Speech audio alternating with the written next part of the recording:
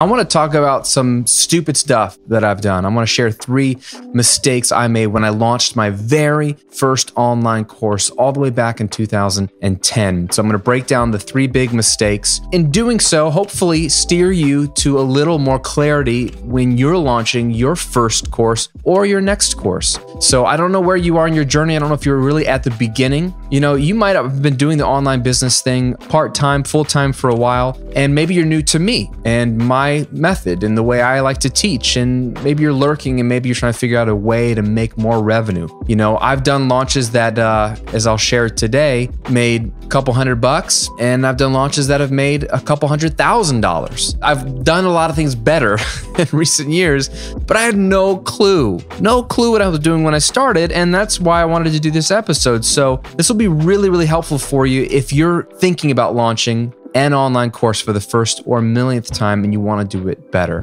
This is what I've been doing for a decade. And so what I want to do is help you even further. I want to give you a step-by-step checklist and a plan for building a course that can do 6 figures or more, which is not hard to do over time, but I want you to build a winner, something that's a perennial favorite that's just going to continue to sell and put money in your pocket. So I've put together what I call the 6-figure online course checklist. And this checklist is a simple PDF you can download right now and read. And I walk through 4 steps to building a course that does 6 or 7 figures for you. It's so easy.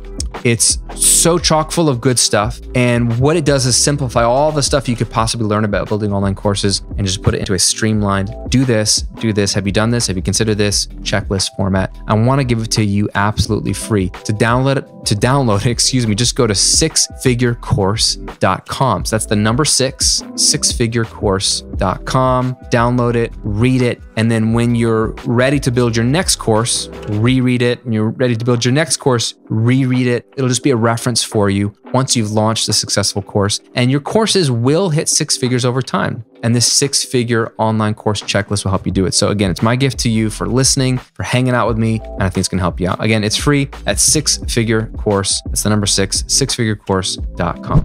Let me give you some tips on how to launch more strategically. I want to give you 3 things. There's a lot of things that go into launching well. I talk about all of this in my course, Automatic Income Academy, at length, okay? But if you had to boil it down into 3 bullets of what you need to do to launch way more strategically than Graham of circa 2010, here's the 3 things you need to do. 1 is you need pre-launch buildup. I had no buildup. All I did was secretly build this course, and then all of a sudden one day I email my list, hey, here's a course, it's for sale, okay? That's fine technically because now they know about it, but think about if movie theaters and movie studios did this. Think about if you had no idea that the new Avengers movie was coming out or when it was coming out or that it was even being made. And all of a sudden, it just showed, there's a billboard that shows up, Avengers Endgame is in theaters right now. You'd be like, what? Did you hear that? Avengers Endgame is out? Is it really? Like, nobody would be there in the theater that first day or that first weekend because they didn't know about it. They weren't excited about it. So much of helping a movie like Avengers or Star Wars or any movie, so much of getting people to the box office is hype. What do? They launch movie trailers well in advance, sometimes a year in advance with a teaser trailer, right? To get people excited. Oh, it's coming out in December, right? Like, there's so much anticipation with trailers, with promotions on food products at the grocery store. All the actors and actresses are doing the late night talk show circuits, right? They're being interviewed in magazines. It's all pre-launch hype and buildup, and you need to do the same thing for your products. You need to start to tease out to your list and to your audience that you're working on this specific thing and it's coming out soon. It's going to be amazing. And you start to tease out some of the content. You start to tell people why they should be excited about this thing when it comes out. You should tease out some of the benefits it's going to offer them when they purchase it. So in a way, you're kind of starting to drip out your sales copy weeks in advance. I think the longest I've done pre-launch buildup is a month in advance for a course. But I didn't do any of that the first time. So hint that something is awesome and it's coming, and you can get really specific. You can even tell them what it is and when it's coming. Launch buildup is huge. Number 2, when you launch, don't do what I did in 2010 where I just sent 1 or 2 emails and I was like, here you go. You want a launch week. It can be 4 or 5 days. It can be 7, 8, 9, 10 days. But typically I like a 5-day window, 5 to 7 days. But in a 5-day window, like if you opened on a Monday, and you're launching all week long, you want 5 emails minimum, 1 each day at the launch minimum. This is where a lot of people go wrong. They don't don't want to bug their list, which when they say that bugs me. I'm like, why else have a list if you're not going to sell to them? That's the whole point of a list. You're not bugging them. You're telling them about some amazing life-changing thing that's going to make their life better. That's not bugging them. If it bugs them, it's your duty to let everybody know that your thing's coming out. Just like it's the movie studio's duty. It's like Marvel Studios or Disney or Paramount Pictures or whoever's putting out a movie, is their diligence and their duty to put out every piece of information they can to every audience they can that their movie's coming out. Otherwise, how can they expect to make records at the box office or make their shareholders happy or make enough money to pay off all the expenses of the movie? They spend $200 million on a movie. They need to make at least $200 million back, plus all the marketing spend. So it's their job. They're in business to let everybody know. It's the same thing with you. So when you launch, 5 emails minimum, you need to talk to your list every single day during launch week. And then number 3, for launching strategically, is you need some sort of scarcity element. I've talked about this before on my YouTube channel, but whether you're closing the course, so this is their only chance to join, it's going to close on Friday or close on Monday or whenever you close it, or the price is going to go up after this launch week. So if you want it at this price, it's going to double or it's going to go up by 50%. You might as well get it now. Or there's a bonus, an amazing, irresistible bonus that you're offering during launch week that if you buy during launch week, you get this bonus. If you wait till next week, you don't get the bonus. So you might as well buy now. You need some element of scarcity or urgency, depending on how you use the word, to convince them, if they're on the fence and like, oh, this looks awesome, most people, they're just going to come back and check it out later, which means they're never going to buy it. Even if they intend to,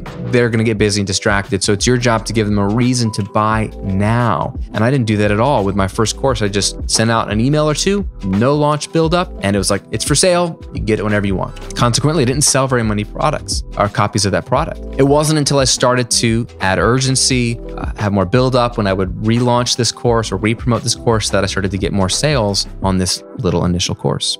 So launch strategically, don't do what I did. In 2010, I just slapped some videos together, called it a product, launched it to my list of like 500 people, and maybe I made $100 that week or $200. Okay. Pretty pathetic, but maybe you've been there. We all start somewhere. It's okay. I made some money, and that was a win for me when I had no money and I was on food stamps. And what it did was it was proof of concept for me that, hey, I can make content for free, build an email list, and then film a course that goes more in depth and has more value and sell it to that list. Now, how can I do this better? And that's what I've been on a mission to do for the last decade, is do that, but better and to more people. And now I do it in 2 different brands and 2 different niches with 2 different businesses. So the 3 mistakes I made was I didn't research at all. I just built what I wanted to build. That's classic entrepreneur mistake. It can sometimes work out for you, but I'd rather validate that idea, make sure that I'm correct in my thinking. So I did no research. I want you to do research. And I would start with your free content. Do the find the 20% of your free content that's just got 80% of the love and the reviews and the comments and the feedback and the shares. Then you'll kind of know what kind of topics to build a course on, and then research deeper from there. Number 2, I didn't launch strategically. I just put out the videos, sent out a couple of emails,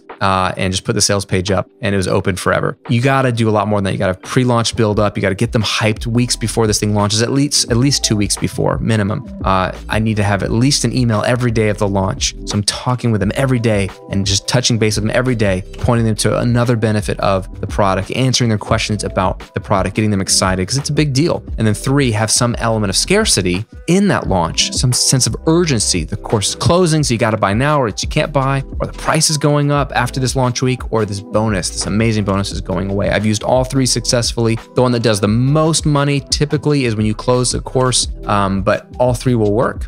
And then the 3rd mistake I made was I didn't follow up with my students. I'm glad I got my money and I'm glad they got the course. I'm going to move on to bigger and better things. And I missed a huge opportunity to improve my product and figure out what products they wanted in the future. It took me a lot of guesswork. I just continued on this path of just building whatever I wanted. It took me a year and a half. I launched 4 courses in the first year and a half before I finally launched course 5 and 6 that were truly the winners. And those courses have done over $1 million. One of them's done over $1 million by itself. And I'm a slow learner. So don't make that mistake. I could have figured that out if I just done some follow-up research with my paid students. As always, thanks for hanging out with me. It means a ton. Thanks for the support. Thanks for telling me. Thanks for letting me know. It means a ton. I wish you the best of luck in your business this week. Got another episode coming for you next week, so stay tuned for that. As always, best of luck as you serve people, love on them, do what's best for them. And hey, it's messy. It's an ongoing process, but that's why I'm here to help you as your virtual business coach. If you need anything, give me an email, graham@grahamcochrane.com. Until next time, my friend, Have a great week.